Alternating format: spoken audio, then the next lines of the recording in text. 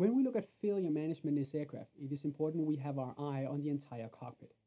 Here I have brought forward to you the ECAM displays with the engine warning display and the system display, the attention getters to the master warning and master caution light on the left and right side, the overhead panel, as well as the ECP, the ECAM control panel, which operates the system display and operates through the clear buttons, the ECAM actions.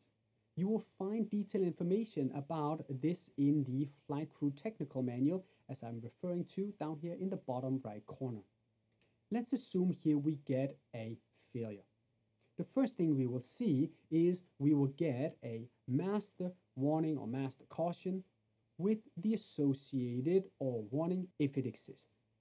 Looking closely, you are able to see that the failure title here in amber brought up an independent failure level 1 for the APU. This is an APU auto shutdown fault. The master caution light has been illuminated. There was a single chime. And if you look closely, you'll also find here on the APU master switch that there is a fault light. The first action by the crew will be to extinguish the warning system and to identify the failure by reading the title line. This will be done by the first pilot who notices the fault. The standard caller will be master caution, APU, auto shutdown. Once this has been announced, the crew will silently do their own part initially before ECAM actions is announced. The pilot flying will remember the first golden rule: fly, navigate, communicate, and apply these three actions in that order with appropriate sequencing to ensure the safe outcome of the situation.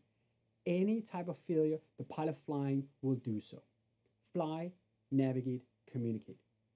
Apply this as the pilot flying before you announce ECAM actions. In the meantime, the pilot monitoring will verify the failure. You will do that by looking at the system display that was brought up already. Remember, these parameters here come through the SDAC. The flight warning computer provided the information up here. Once the pilot flying has grasped the situation by applying the first golden rule, he or she will announce ECAM actions.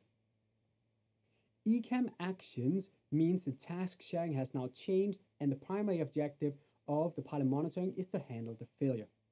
The pilot monitoring will start by listing the failure again, APU auto shutdown, and then follow that by failure verified. Because in those few seconds before ECAM actions was announced, I verified the failure through the system display as well as through the fault light here on the APU master switch. Step 2 is to do the ECAM actions. This is a read and do checklist. So APU master switch off. APU master switch off.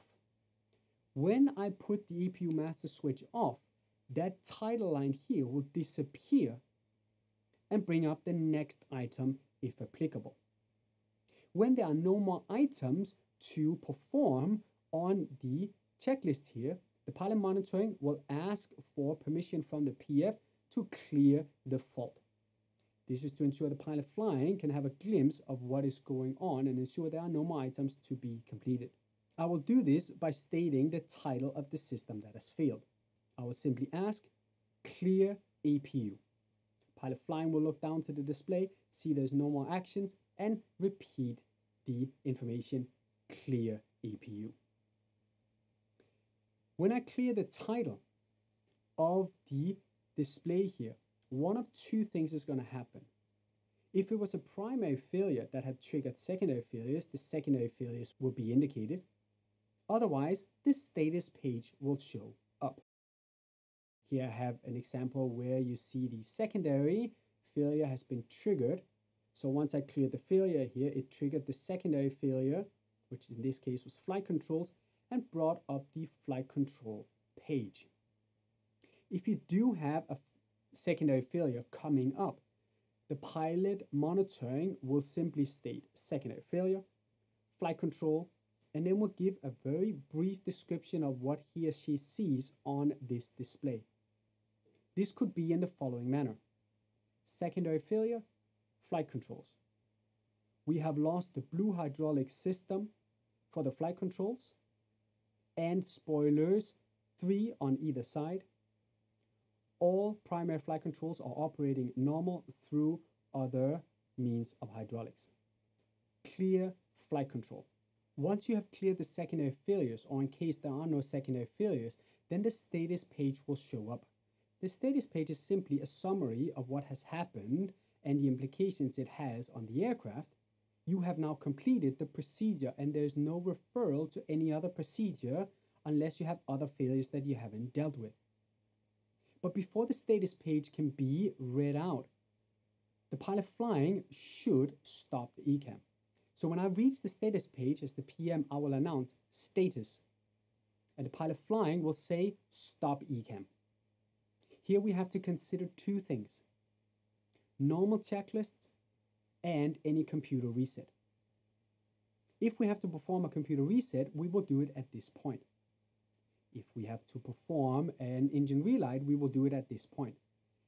And if we had a failure right after takeoff and we need to apply the after takeoff climb checklist, we will do so at this point. Once we have done so, or if there are no actions and we verified so, then the pilot flying will announce read status. I will then proceed to read the status as the information presents itself left and right, in this case, inoperative systems, APU. Then I will ask for the removal of the status page by saying remove status, and the pilot flying will look down to verify the information has been read out and then reply remove status. Once I push the clear button down here one last time to remove the status, it will bring back the system display as normal and I will announce ECAM actions complete. So when going through a failure, the first thing is to reset the warning system and announce the title. This is done by the first pilot who sees or monitors the failure. Then the pilot flying, fly, navigate, communicate. Do not initiate ECAM actions until you have this under control. Pilot monitoring will in the meantime verify the failure on the system display and the overhead panel. Then the pilot flying will announce ECAM actions. Pilot monitoring will go through by stating again the title of the failure and then doing read and do items. Remember, when navigating on the overhead panel, navigate using system, selector, action. Once you are ready to clear the failure, there are no more action items, then before pushing the clear button, you should get confirmation from the pilot flying by saying clear and then the system title. Once you reach the end of the procedure, you will either be brought to secondary failures or to the status page, at the status page, the pilot flying will say stop ECAM. You will consider here normal checklists and computer resets, and then you will read the status, remove the status, and I will announce ECAM actions complete.